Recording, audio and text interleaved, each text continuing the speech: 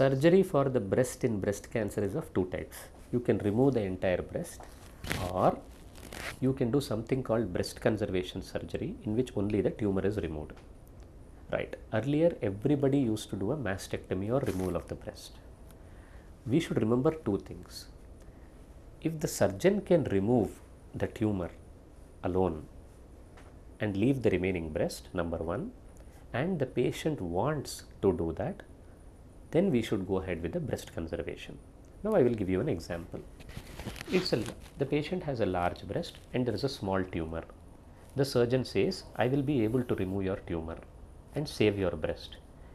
The patient says, I don't want it. I want to remove the entire breast. Then, though you can save the breast, or though BCS is possible or breast conservation surgery is possible, the patient doesn't want it, hence we have to do a mastectomy.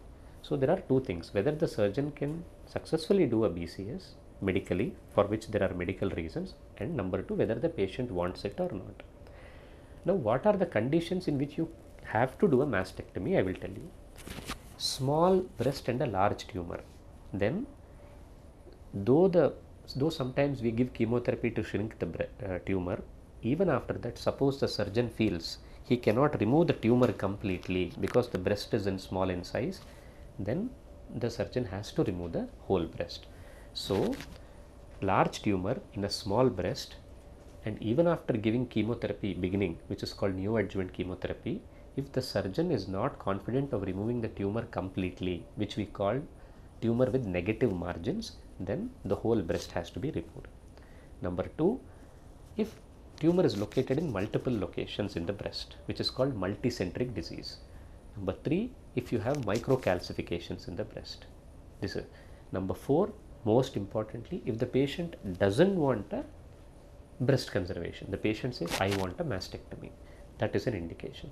Number five, we have to remember, whenever we do, suppose the patient wants to get a BCS, BCS is possible, but remember one thing, after BCS, radiation is a must.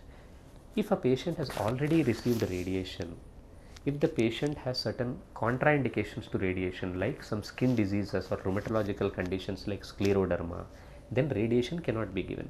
If you cannot give radiation, you should not do BCS.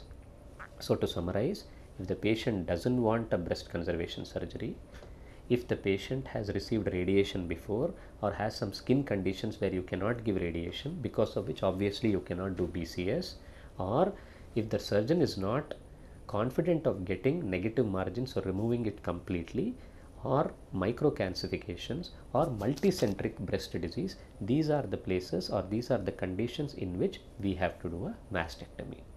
Otherwise, if it is a large breast, small tumor, surgeon can remove it easily with negative margins, and patient is willing, we should do a breast conservation surgery. But BCS alone is not enough. BCS plus radiation is called BCT. That is, breast conservation surgery plus radiation is equal to breast conservation therapy. Breast conservation surgery plus radiation is equal to breast conservation therapy. So we should give radiation for breast conservation or after breast conservation. If we do this, the results are equal to mastectomy. So today, when breast conservation is possible, women need not remove the entire breast. But remember, after removal of the tumor and undergoing breast conservation, they need local radiation.